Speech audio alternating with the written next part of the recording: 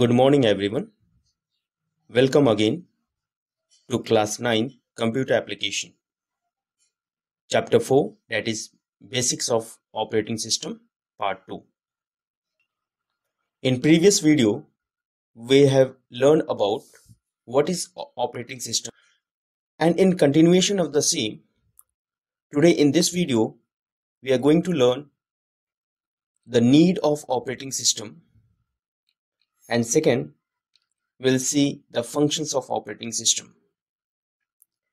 Before starting these two topics, let's discuss the goal of operating system.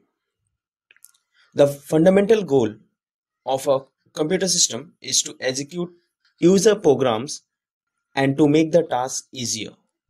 Various application programs along with the hardware systems are used to perform this work. Operating system is a software which manages and control the entire set of resources and effectively utilize every part of a computer. Let's see this picture. In this figure, you can see this is a computer system, that is a hardware, and over the hardware, a operating system has been installed. Over this operating system, there are various other applications are installed, including you can see a compiler, assembler, text editor, database, etc. And all these applications are being used by different users while working on the computer. Let's see the need of an operating system. There are various reasons why we need operating system. Let's see one by one. Number one, we need operating system because it recognizes and install peripherals devices. Peripheral means all external devices, including printer, scanner, joystick, external hard disk, or any external device that we connect to the computer that are recognized and installed by the operating system. This is the one reason. Number two, it manages files and folders. Number three, it shares out system memory. That means it shares the system memory to different application and the hardware as per the requirement. It handles system errors and alerts. Whenever any errors occurs, it handles it and provide appropriate alert to the user.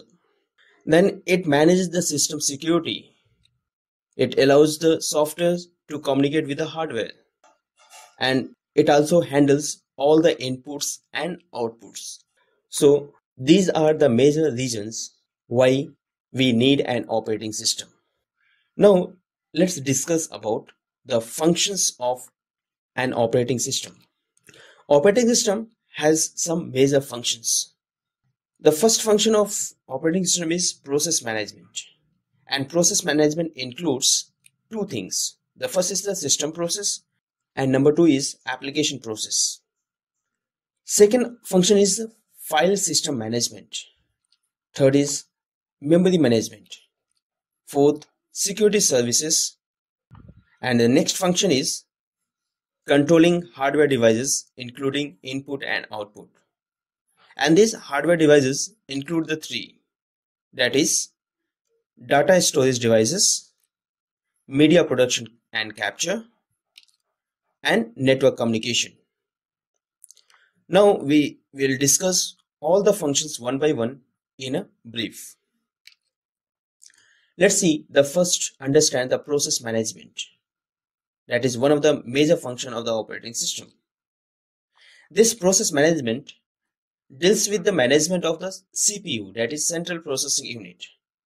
Operating system takes care of the allotment of the CPU time to the different processes. Process management helps the operating system to create and delete processes. It also provides a mechanism for synchronization and communication among the processes. Now, what is synchronization? Take an example of synchronization. For example, I am using my email ID on a laptop. I am just send a mail to somebody else, and the same work that I have done over my laptop through my email is being displayed over my mobile phone also. This is called the synchronization, and this synchronization of the data between the two devices or over the two networks is being done through the operating system itself. In multiprocessing environment, the operating system decides which process gets the processor when and how much time. This function is called process scheduling. There are different process scheduling, that is first come first serve, shortest job first. This way there are different process scheduling that you will learn in higher classes. An operating system does the following activities for process management. And what are those? Number one, it keeps tracks of the processor and the status of process. The program responsible for this task is called the traffic controller. And number two, it allocates the processor, that is the CPU, to a particular process. Number three, it deallocates the processor when the process is no longer acquired. Now we move to the next function, that is file system management. A file system management manages all the file related activities such as organization, storage, retrieval, naming, sharing, and protection of files.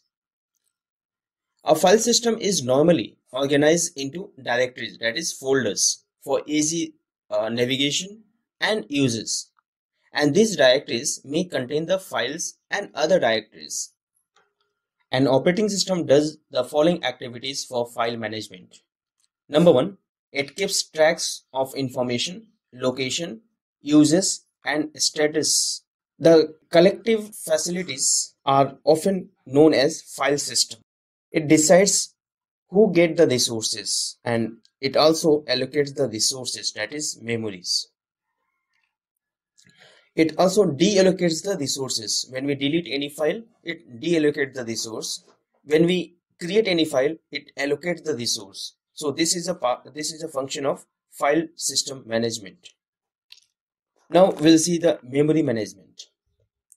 The memory management module performs the tasks of allocation and deallocation of the memory space to the programs in need of these resources. Memory management refers to the management of primary memory or main memory.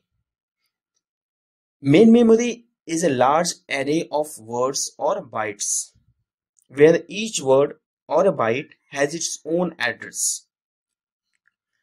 Main memory provides a fast storage that can be accessed directly by the CPU for a program to be executed, and it must be the main memory.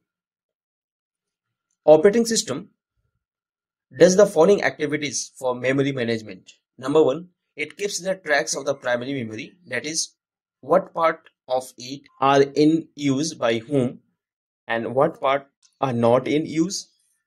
Number two, programming.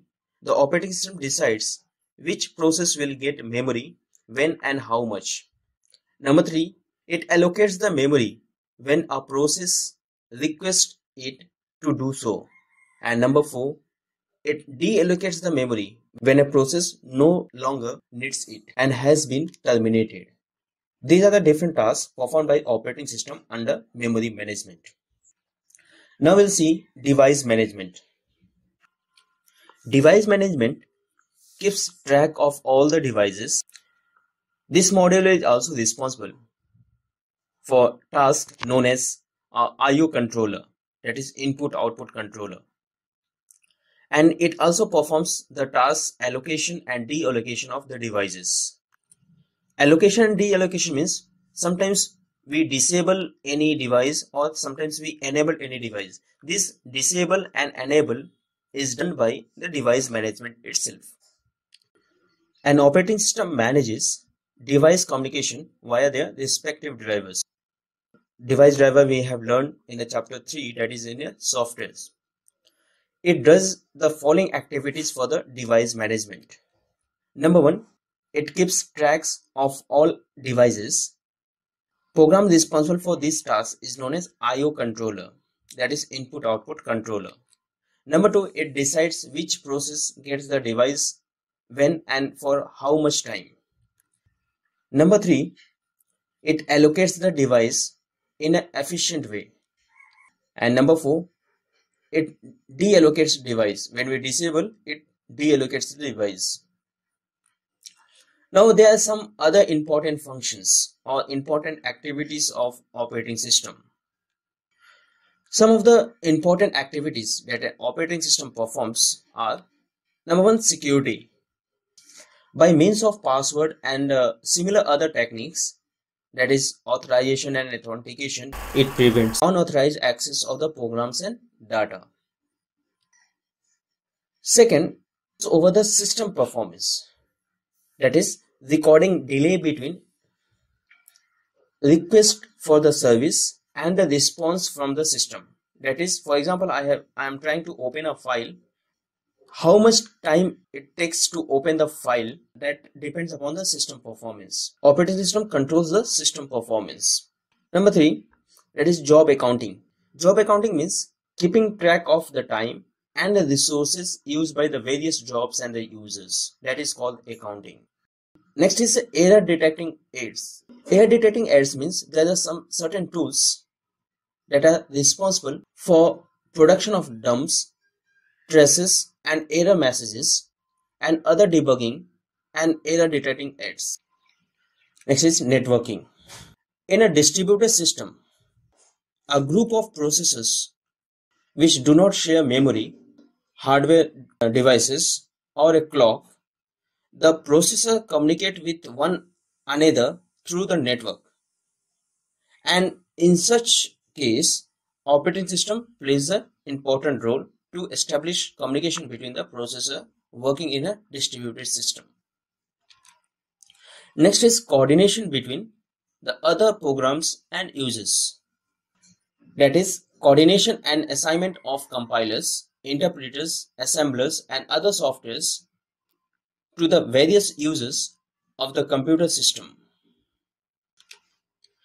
These are the important functions of operating system.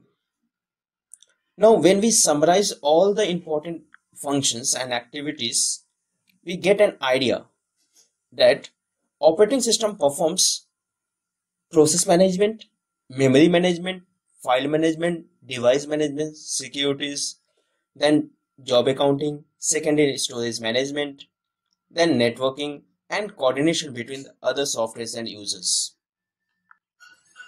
So in this video, we have learned two important things about the operating system, that is a need of operating system and the functions of operating system. So in next video, I will start types of operating system. Till then, please go through the video, and while watching the video, please prepare your notes also. That will help during the test and exam.